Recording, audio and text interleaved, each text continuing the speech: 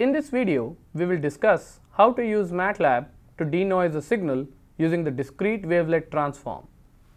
Let us load a signal and plot it in MATLAB. There are two signals here. The first is the original signal and the second one is the original signal with some noise added to it. Our goal here is to denoise the noisy signal using the discrete wavelet transform. Soon you will see how easy it is to do this in MATLAB. Here is an overview of the steps involved in wavelet denoising. Your first step is to obtain the approximation and the detail coefficients. Do this by performing a multilevel wavelet decomposition.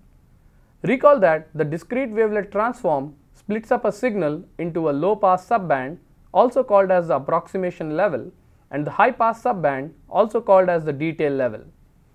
You can decompose the approximation subband at multiple levels or scales for a fine scale analysis. The second step is to analyze the details and identify a suitable thresholding technique. I will cover this later in the video. The third step is to threshold the detail coefficients and reconstruct the signal. Let us first perform a multilevel wavelet decomposition using the function wavedec. We will use a Sim6 wavelet and decompose the noisy signal down to 5 levels. The function outputs the 5th level approximation coefficients along with the detail coefficients from levels 1 through 5. The first level detail coefficients captures the high frequencies of the signal.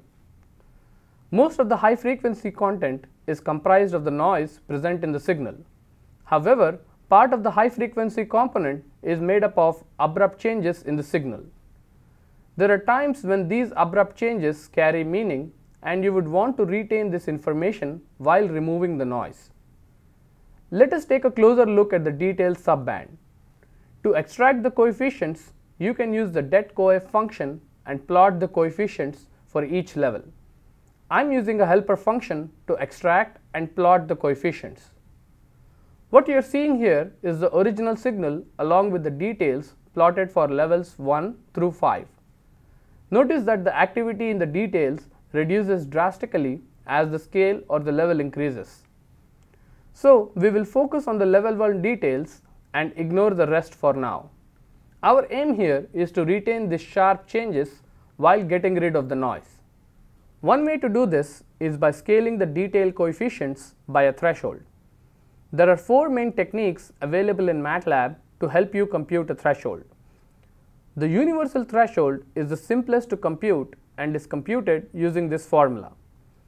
Manually computing the threshold for the other 3 denoising techniques is not as straightforward. Instead, you can use MATLAB for this so that you can focus on using the threshold value without worrying about how it is computed. There are 2 thresholding operations, soft thresholding and hard thresholding. In both cases, the coefficients with magnitude less than the threshold are set to 0. The difference between these 2 thresholding operations lies in how they deal with coefficients that are greater in magnitude than the threshold.